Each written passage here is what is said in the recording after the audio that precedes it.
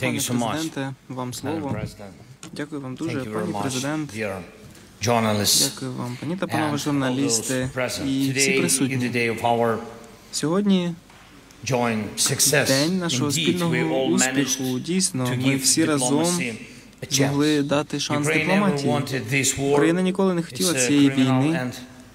Це злочинна та абсолютно неспровокована агресія Росії. І єдиний, хто її бажав, це Путін. Але в будь-якому випадку світ сильніше. Саме тому народилася формула миру. Формула єднання світової більшості заради миру, заради повної дієвості цілей та принципів статуту ООН, міжнародного права, а отже й глобальної безпеки. Це те, що близько кожній нації світу. Саме тому нам вдалося об'єднати тут, у Швейцарії, 101 країну та міжнародну організацію станом на зараз. На сьогодні така кількість учасників зареєструвалася тут, у Швейцарії, на перший інавгураційний саміт миру.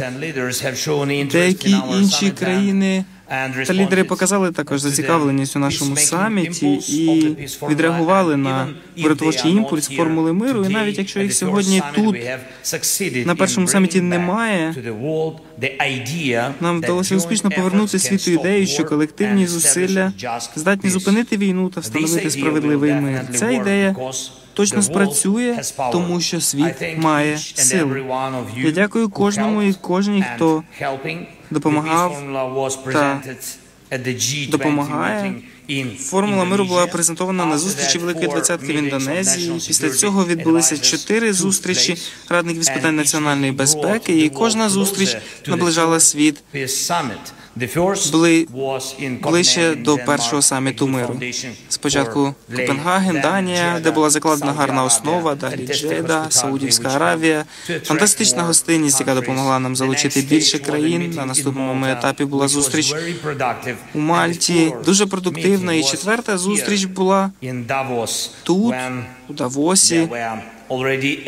Тоді взяли участь вже 82 учасники, і саме після тієї зустрічі стало зрозуміло, і після нашої з вами розмови, пані президенте, під час мого візиту до Швейцарії, що ми готові до першого інавгураційного саміту миру. Швейцарія допомогла надзвичайно ефективно його реалізувати з абсолютною повагою до кожного учасника, і за це я дякую.